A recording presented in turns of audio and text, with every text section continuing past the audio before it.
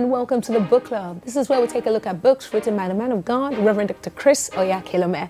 My name is Helen King. I am Tayo Nisola. I'm Hannah Bonsi.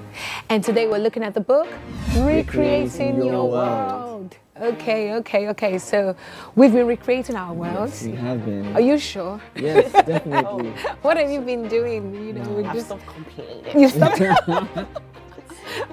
You just went straight for that. She went straight stopped for that complaining. one. Stopped complaining. We learned a lot about complaining in the last episode, yes, we right? did actually. Yeah, complaints being like uprooting the seeds of the confessions that you've made. You know, complaining is a defect in the confessions you've been making, in the positive confessions. You know, we spoke about filling up your clouds with waters, you know, and you know, making it rain. But complaints is like just putting pins and holes in it and just having the waters leak out, just like that. So we learned so much about how complaints can delay the filling up of your clouds, and how it's also your responsibility to have your clouds filled up with, you know, with words, with the right confession, so that when it's time, it pours out itself over your life. Oh, wow. Absolutely. I mean, just like I said earlier on, the complaining, but I don't know, it's because it's something that I've just consciously been, you know, putting into practice and making sure that, you know, even if I come across, you know, a situation whereby, you know, it looks like you cannot by just complain about it. You know, there's situations like that, you just have to say something, you know, negative about it. But we learned in our last episode that instead of, you know, complaining, you know, find a solution. Instead of using your mind to think about the complaints, you can also use your mind to actually create solutions concerning that situation. So that's just what I'm doing. That's actually so beautiful. Instead of complain, create a solution. Absolutely. For it. Yeah, you know, man of God, Pastor Chris told us when we're reading the book that, you know, you can only make a change by doing something about the situation. He made us understand clearly that, you know, complaining does not change the situation. So you can point out all the bad things as much as possible. Because sometimes people think if I tell them what is wrong, then they will do something about it. But Pastor has told us that we can do something about any situation. And that if you are in the mindset of just talking, then go ahead and just talk, but don't expect that the talking or the complaining is going to change the situation. There's a difference between that and recreating your world. You know, otherwise God could have said, oh, the book of Genesis, in fact, the first chapter could have been the chapter of description of all the bad things. Like, but it says, but if you notice, it just says, and there was darkness upon the face of the deep. And this what happened. And the next thing, and God said, like immediately, he went into action. He could have said, and there was darkness upon the face of the deep, because the devil did this thing, and then it was destroyed. And then everywhere looked so gloomy. And then God was like, why does it look so gloomy? And then they could have had that long conversation about it. But he didn't do that. He just said, and God said, let there be light. I'm like, wow. Amazing. And there was light. And there was light. And next thing you see is, and it was good. And it was good. It was good. So it was like, okay, this is not, I don't want this. Let's do this. And the next thing, it was good. And he continued to create. He continued to create. And after every creation, it was good. And then after that, he rested. He didn't need to complain anymore. He put everything in place. So, but what about the people who might say, but that's God?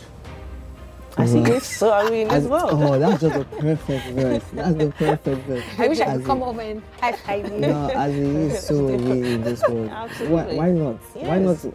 Because we are the offspring. The Bible says, "Ye are gods." Ye are gods. Ye are gods. You know, and we're not. The reality of Christ in you and Christ in me is the fact that we can also, you know, bring up these attributes of God in us, and we can actually manifest the same things of God. You know, we're also talking about, while talking about recreating your world, we spoke about imagination as well, and how that's a gift from God, and that's a God attribute, to be able to imagine things and be able to, you know, change a situation. God saw that there was darkness, and he must have thought in his mind, the next thing to do is bring light. Like, what can we do about this darkness? Bring light. So he imagined it and said it, let there be light. So if God can do that, just think about it, you can do the same as well. What's stopping you? We are gods.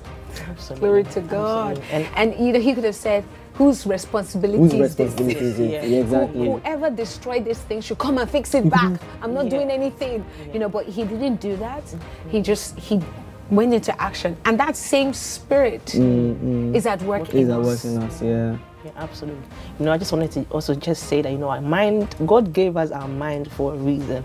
It's a special gift. You know, a lot of people, that's why, you know, you can't just go about thinking anything that you want, thinking unnecessary things. God gave you your mind to bring forth solutions, to think for solutions. Yeah. So you must actually be conscious that my mind was given to me to actually think the right things and to actually, create the right thoughts and bring about the right solutions. So your mind was given to you as a gift from God, and you need to use it wisely. So, it also brings to mind that the fact that you've noticed something that needs a change means that you can almost definitely do something about it. Yes. God, like you just rightly said, who was responsible to change it? Who was responsible to bring the light? God was the one that saw that there was darkness and was like, okay, then I'm going to do it. Because there are a lot of times people see things and they say, it's not my responsibility. It's not my responsibility.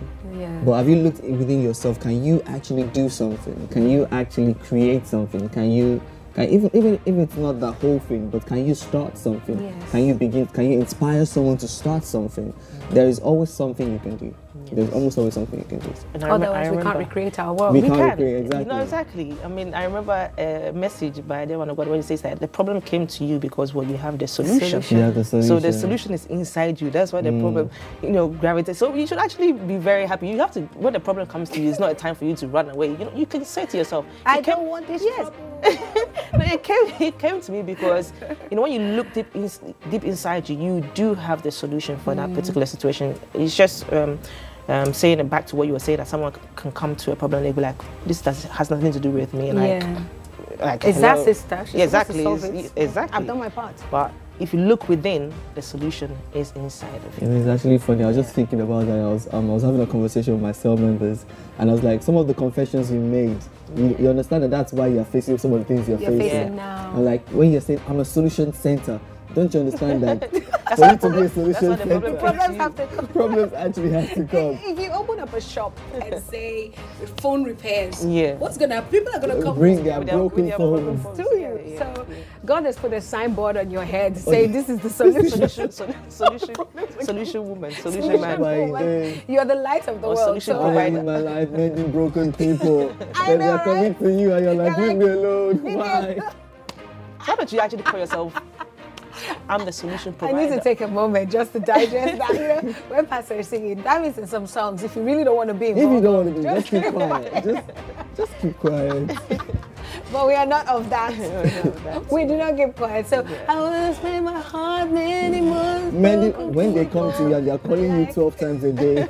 You're like, what is this? Can you leave me alone? Broken situations, you have to ready to fix them. Oh wow, this is so interesting. But this is all what we're learning from the book, Recreating Your World. So just in case if you do not have a copy of the book, Recreating Your World, here's how to get your copy. And once you get back, we'll start reading. Looking for a one-stop center for all books authored by Pastor Chris Oyakhilome, including books for kids and early readers? Look no further. The Rhapsody Bookstore is located on the Rhapsody of Realities app.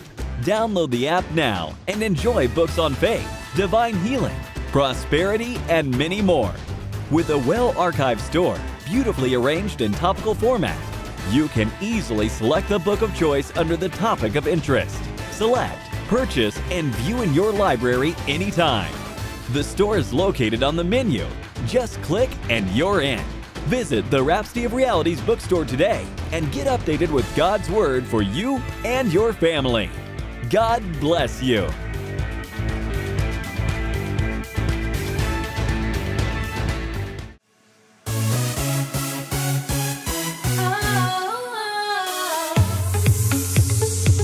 All right, welcome back. I'm sure you have your copy of the book now. And are we ready to read? Yes, please. You sure? Yes. I'm ready to learn more. And chapter 4 says, the prayer of the creative human spirit. Prayer is important. It not only serves as communication with God in terms of fellowship, but it also affects your life in many other ways. Prayer can shape a man's future. It will determine the kind of things that will happen or will not happen in a man's life. This is why it's important to learn to pray effective prayers that achieve results. To get a clear understanding of how this can be achieved, reference will be made again to the book of Genesis, the account of God's creation. Genesis chapter 1, verse 1 to 2. In the beginning, God created the heaven and the earth was without form and void, and darkness was upon the face of the deep, and the Spirit of God moved upon the face of the waters. The Amplified Version says, in the beginning, God prepared, formed, fashioned, and created the heavens and the earth. The Spirit of God was moving, hovering, brooding over the face of the waters. Genesis chapter 1, verse 1 to 2. The words created, moved, and made have distinct meanings that influence the comprehension of these scriptures. Move originates from the Hebrew word rakhav, which means to brood or to flutter. Its particular implication, however, is to relax. Therefore, when the Bible says the Spirit of God moved upon the face of the water, the best synonym for move will be brood. Brood means to sit over something so as to hatch or to bring forth. If God was sitting over the earth, it means he was brooding. And if he was brooding, that means he was relaxed. Since moved imply being relaxed, that tells you that the Spirit of God had a plan. He was brooding over so as to bring forth something. At that time, there was darkness everywhere. The world was a chaotic mass. Wow. Wow. Wow, wow, wow. Wow. It's just that word. It took me back. I felt like I was there. Yeah. You know, just with watching the Holy Spirit's brooding. Brooding. I love the way the man of God, Pastor Chris, actually made it sound in this. It just gives you so much light and so much positivity. You know, when you use the word brood, normally it's very gloomy. Yeah. In a context, it can make it very gloomy and very. I was brooding over that situation. Oh my God! But here he's saying it was relaxed. Yeah. And it just brings to mind that, like, be anxious for nothing. Even if you have to think about a situation or you have to brood about it, it's not from a place of worry or a place of anxiety or a place of oh my God, it's looming darkness or something like that. Very relaxed, but in a place of rest. A place of creativity. A place of creativity. Kaya. It completely gives a new meaning to brooding. Brooding, Because just like you said, to someone, brooding could have been, oh, you're brooding, stop brooding over the situation. In other words, the person has been thinking and thinking, and, you know, it's getting themselves even worked up, upset, or even sad because of what they've been thinking about. But then here's God brooding, his own brooding. It's another level. It's on a different level. Different level. Okay. Funny enough, you know, when I wouldn't even have thought that the word brooding could have such a beautiful, you know, meaning. I've just like literally, because you like you rightly said, brooding kind of like sounds like a very aloof, but sometimes sad. Like exactly. But I mean, this is why, you know, we love our man of God so much, because when you read the books of a man of God, your vocabulary even expands and you learn so much.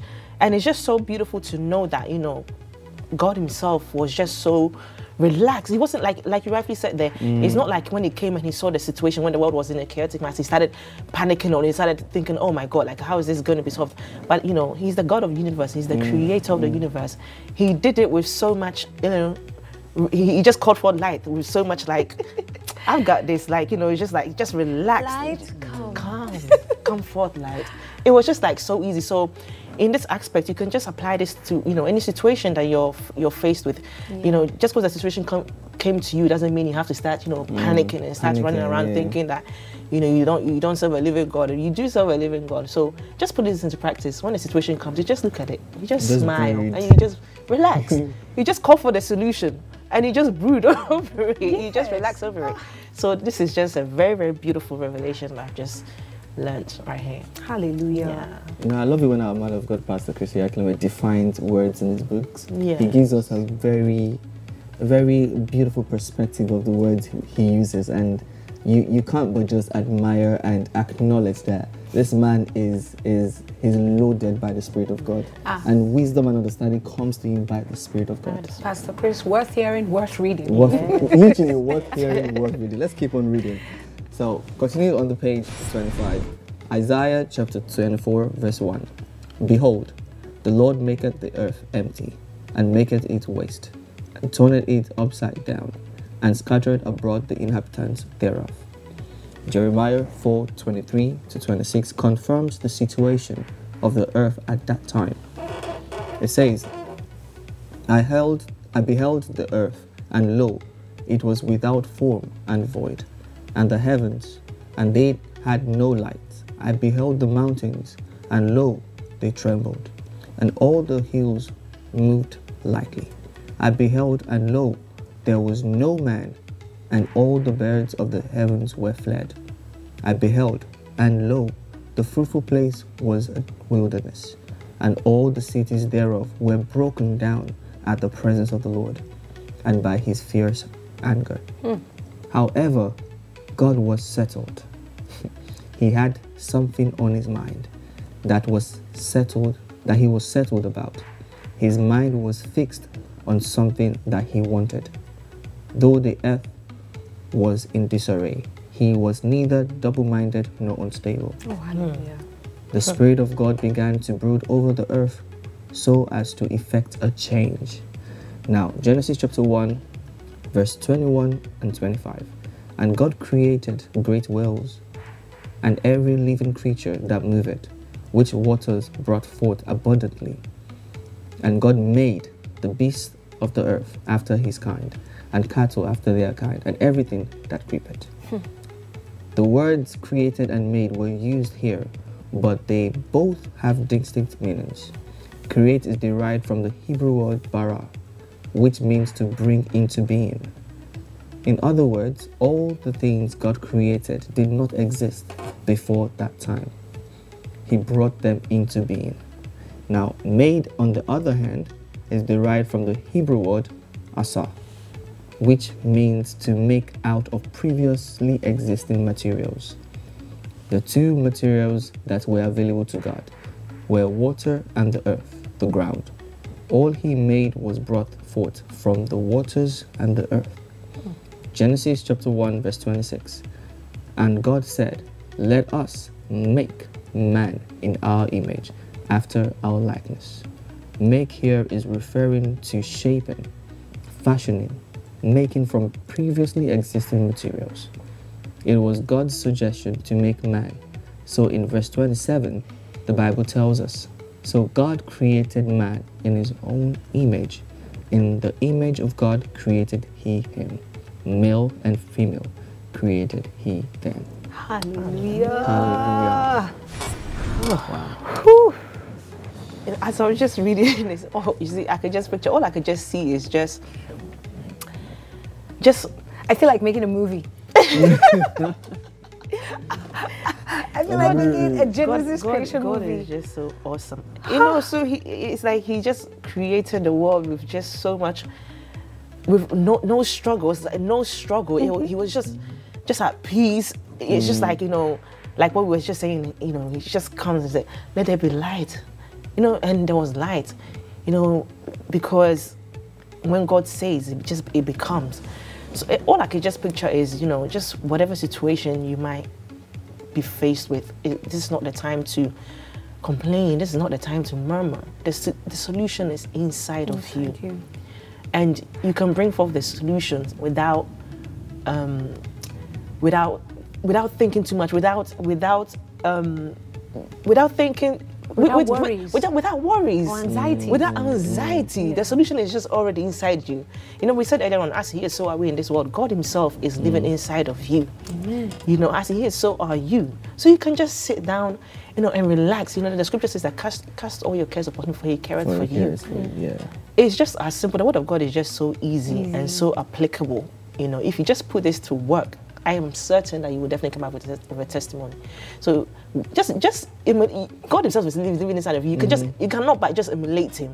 Yeah. You know, if he just did all of this in a world that was just like chaotic and there was just darkness everywhere, and he made it look like so simple, like the solution was just so simple. He didn't start thinking, oh my God, like what are we gonna do? Oh my God, there's so much darkness. He just came, he just spoke, and everything just fell into place with so much ease. That's the word, so much ease. So you can call forth, you know, It brings us back to the power of words. The power of words, yes. Yes. The power of words. You know, you said something so profound.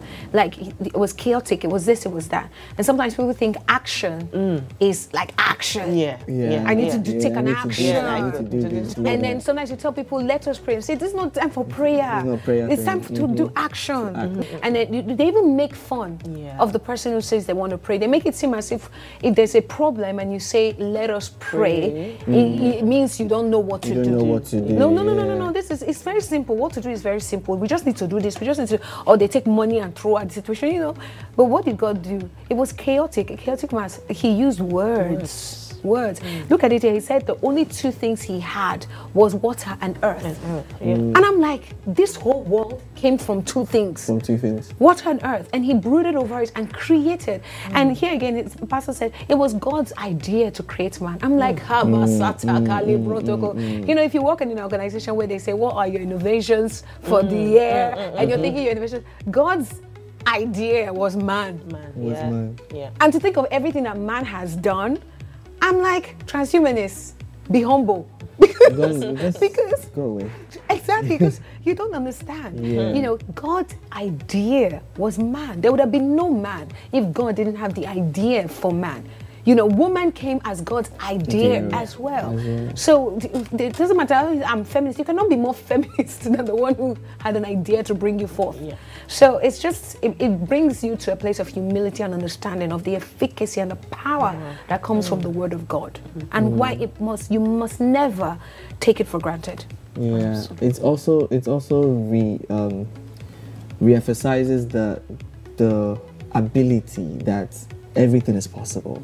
The fact that we just got a newer revelation of make and created, it just shows me that whatever your situation is, if there was a previous version that you need God to, he can do that. And if you need a new one that has never been done before, he can also do that. So it just shows me that whatever situation you're in, if nobody has ever been in that situation before, God can create a solution specifically made for you.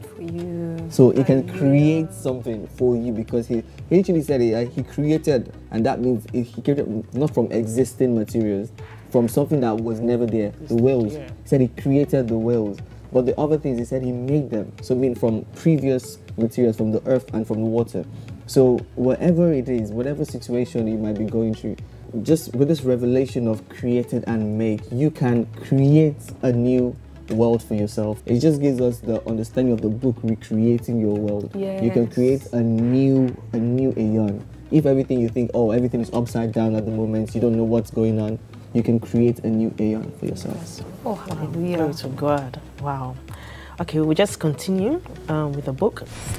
And this paragraph says, in Genesis chapter 2, verse 7, we see that God formed man from the dust of the ground. He did not create man from dust. He did not bring man into being from the dust. Rather, God created man in his own image. It was after bringing man into being that he formed man out of dust. God was therefore able to rest from all his work which he created and made, as indicated in Genesis chapter 2, verse 3.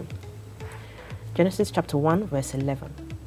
And God said, let the earth bring forth grass, the herb yielding seed, and it was so. Looking at this scripture, you think God just said bring forth, and the vegetation came forth. However, before he spoke, he had been incubating deeply, brooding over these things and meditating on them. It was only after meditating that he spoke, and it was so.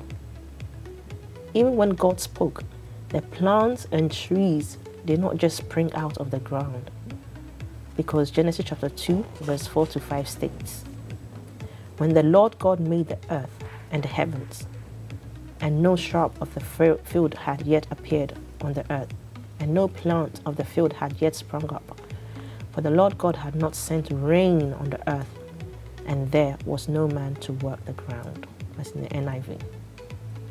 God had not caused it to rain, so the plants could not grow. Nothing appeared on the earth because there was neither rain nor a man till the ground. The only thing that could have been there would have been a seed. Genesis chapter 1 verse 11 confirms that God said the earth should bring forth grass and fruit trees, and it was so.